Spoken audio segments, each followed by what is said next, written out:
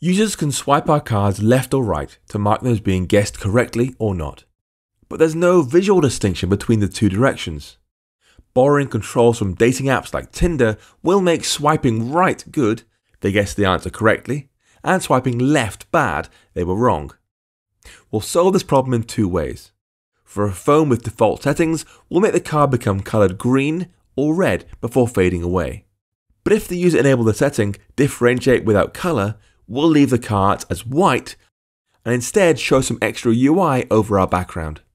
Let's start with the first pass on the cards themselves. Right now, our card view is created with this background. We're going to replace that with some more advanced code. We'll give it a background of the same rounded rectangle, except in green or red depending on the gesture movement. Then we'll make the white fill from above fade out as the drag movement gets larger. First, the background. Add this directly before the shadow modifier. Background, rounded rectangle, corner radius 25, style continuous. Dot fill.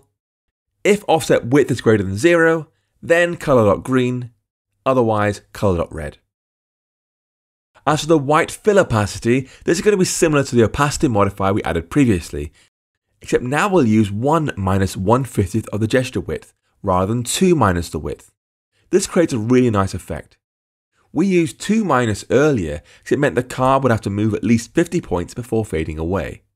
But for the card fill, we're going to use 1 minus, so it starts becoming coloured straight away. Change your existing fill modifier like this.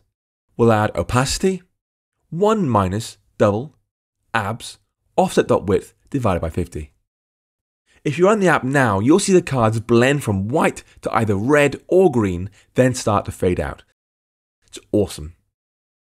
However, as nice as our code is, it won't work well for folks with red-green colour blindness. They'll see the brightness of the cards change, but it won't be clear which side is which.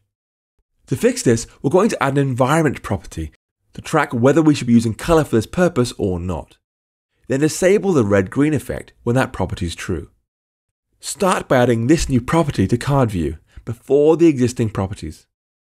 At environment, accessibility, differentiate without colour, var, differentiate without colour. Now we can use that for both the fill and background of our rounded rectangle to make sure we fade out the white smoothly.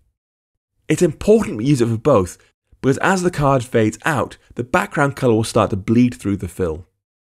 So, replace your current rounded rectangle code with this. So for our fill, I'll check whether differentiate without colour is true. If it is, I'll do colour.white. If it isn't, we'll have colour.white with the opacity. And for the background, again I'll check differentiate without colour. If that's true, we'll do nil. Otherwise, our rounded rectangle. So, when in the default configuration, our cards will fade to green or red. But when differentiate without colour is enabled, that won't be used. Instead, we have to provide some extra UI in content view to make it clear which side's positive and which is negative. Earlier, we made a very particular structure of stacks in content view. We had a Z stack, then a V stack, then another Z stack.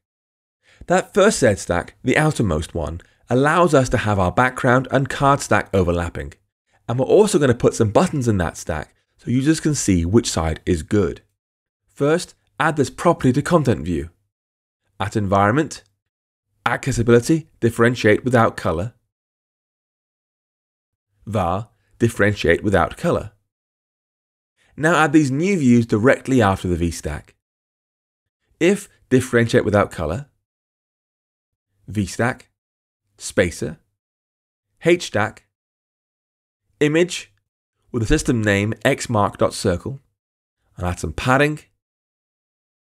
Then give it a slightly transparent black background and clip it to be a circle.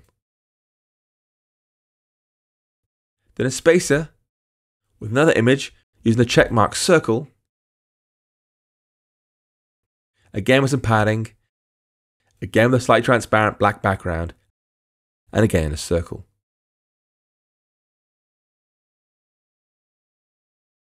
Now for that whole H stack, I'll make the foreground colour white with a large title font, and some padding.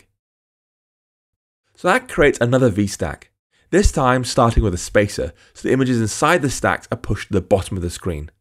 And with that condition around them all, they'll only appear when differentiate without color is enabled, so most of the time our UI stays clear.